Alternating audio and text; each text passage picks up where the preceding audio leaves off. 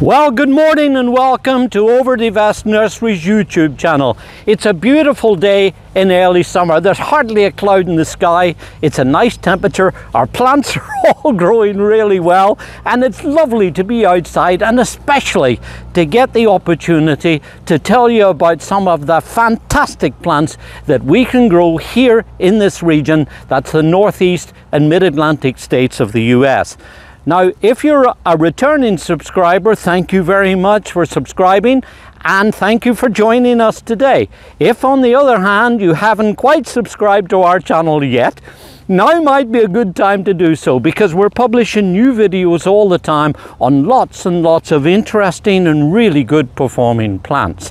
And if you happen to see anything that you like, it would be great if you could kindly click the like icon too, because that will help other people find the information as well.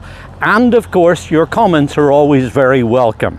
Now, a couple of weeks ago, we got a comment from somebody saying that they viewed the video and that it was very helpful, but they weren't totally convinced.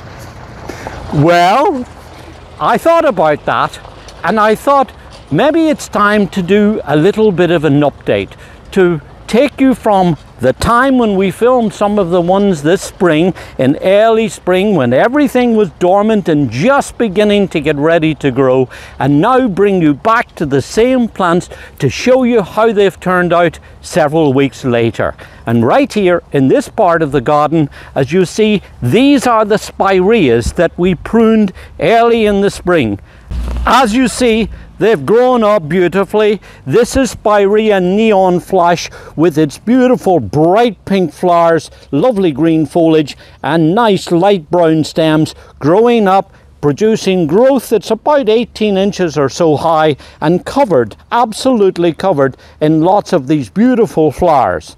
But now at this time of year, there's another little thing you can do with it, and that is that when the flowers are beginning to go over, just like they are now, you can go in with a pair of pruners and you can freshen them up by removing some of these browning flowers. Now, you don't have to do that, but if you do it now at this time of year, as you can see, it takes off some of these discolored flowers and leaves it nice and fresh looking. It only takes a few minutes, and I think it's worth doing.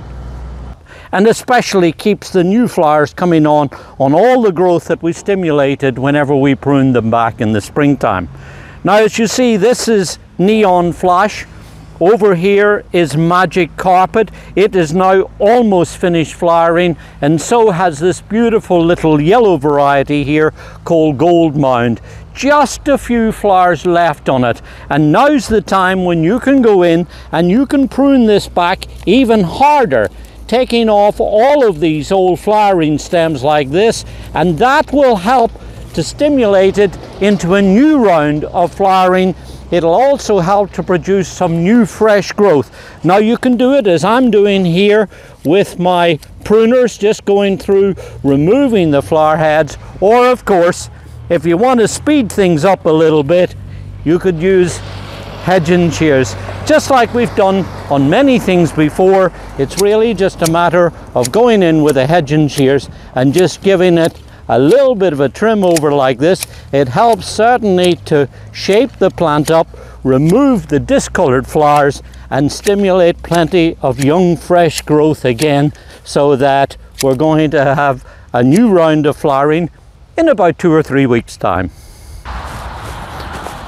And look how our hydrangea incredible have turned out. You'll remember that we pruned these in the early part of the spring, when everything at that stage was dormant and we were still in just the beginnings of the growing year. We pruned them hard back. And if you want to find out more about it, check out that video here on this channel. And then, as you see, several weeks later, look what's happened. They've grown out from the base of the plant produced these beautiful big strong stems, and now they're just beginning to make these dome shaped lime green flowers that are just now emerging. They're coming out first with this kind of soft lime green color, then going through to a very nice creamy white, and then as they mature and they develop, they're going to turn into size of almost soccer balls that are going to be bright, gleaming, glowing white, all held, and this is important, on these strong, sturdy stems above this lovely bright green foliage. This really is a beautiful variety, hardy, tough, easy to grow, thoroughly reliable, and as you see, it responds really well to that little bit of work that we do in early spring. When you cut them back in early spring, that encourages all of the strong growth, which then produces these nice big strong sturdy stems that carry the heads without them flopping over. Tim Wood developed this variety in 2004 at Spring Meadow Nurseries. He took the old tried and true and highly valued variety Annabelle, and then he improved on it by selecting this form with extra strong stocky stems that doesn't flop over like that old-fashioned favorite. Nothing wrong with it, a beautiful plant, but here's the one that's improving upon it. This is Hydrangea Incredible. It's just one of a lovely range of several different selections that come out at different sizes and different color hues. All sorts of lovely varieties that are very easy to grow, and as you see, the results from that little bit of work in the early part of the spring has really paid off very handsome dividends. And as you see, the roses that we pruned just before St. Patrick's Day have now grown out and are covered with lots and lots of flowers. These have literally been in flower now for about 3 weeks, still putting on a good show and still showing really nice growth and good performance too, because these are in what we call our no spray trials. These are varieties here that have never been sprayed with a fungicide. They are quite literally growing without any chemical intervention. But there is one thing that we can do to them now, and that's a matter of going through and, just like we did with the spiraeas, removing the old flowers. We call it deadheading, and when you do that, you'll stimulate again new growth and divert the energy that otherwise would go into making seed into producing new growth and more flowers. It's going to continue on through the rest of the summer. And this, if you don't recognize it here and also here, is the Rose True Bloom True Passion, one of our top all-time performing varieties. Does superb without any spraying, and is interesting in that this plant does not make rose hips. So therefore, if you don't deadhead it, this will still keep growing out, making flower bud, and still keep flowering during the summertime. On the other hand, there are some varieties like this one, which is also a superb variety. This is True Bloom True Sincerity.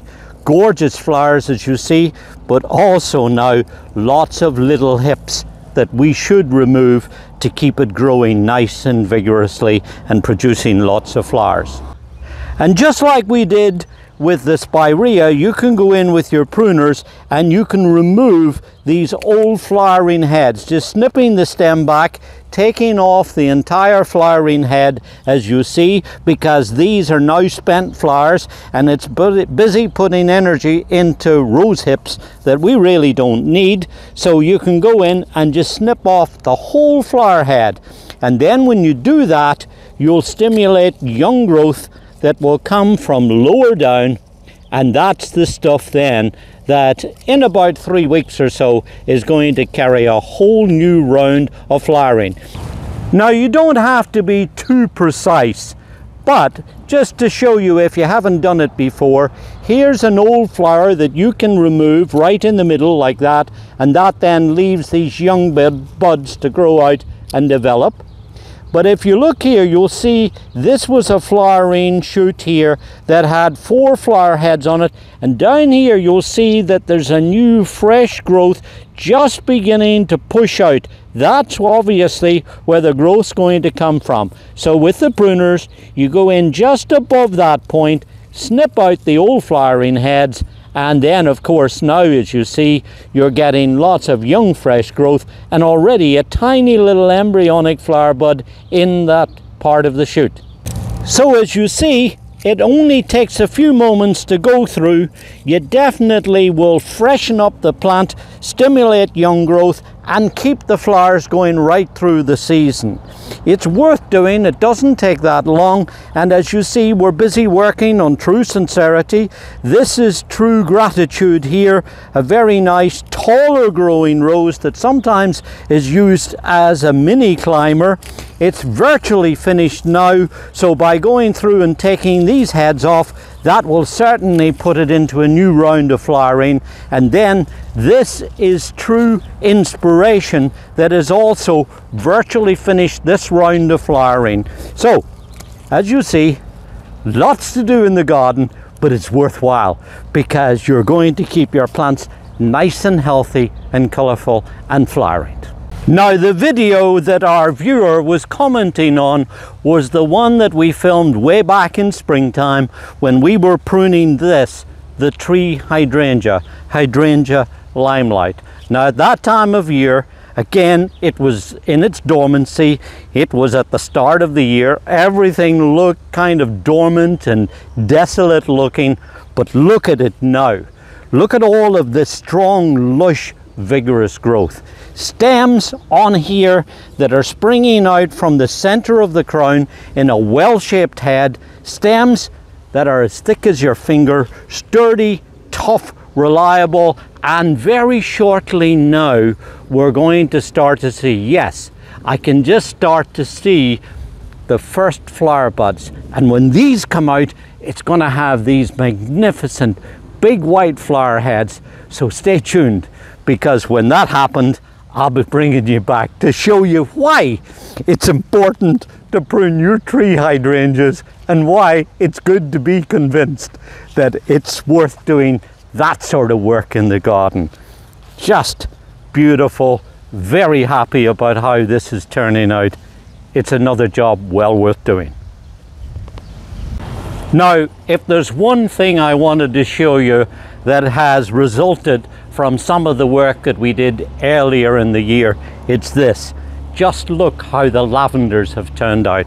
This is Lavendula headcoat, a really magnificent variety, but look how they've responded to the pruning that we gave them with hedge and shears in the early part of the year. Short and compact and bushy with lots of lush foliage right to the ground, and then look at all of these flower stalks crowded with flowers. The pollinating insects are loving it. There's a lovely fragrance wafting in the air, and they just look nice and healthy and happy and very colourful. And then over here we also have the taller, slightly later growing variety that, as you see, is poised now to give us a whole round of slightly different shaped flowers, but equally beautiful. This is Lavendula Phenomenal, and this one is a little bit more vigorous growing, but as you see, has responded beautifully to that trimming that we gave it then too. And if you haven't caught the videos yet, take a look through this channel, because there's two on there. There's one that I mentioned that is where you do the spring pruning, and then in a couple of weeks time, when these flowers begin to go over, we'll go in again, give them another prune, and that way we'll get it to flower again twice in the same season. That's what is nice to be able to show you, how you can be a little bit more successful with your gardening and also try things out yourself at home. Perhaps not always as vigorous and strong pruning as I do. If you're wondering about it, do a little bit, test it, but eventually I think you'll see that by doing it timely and frequently, you'll be able to get really beautiful effects from your garden. This is David Wilson. Enjoy your gardening. It's good for us and it's very good for our environment too.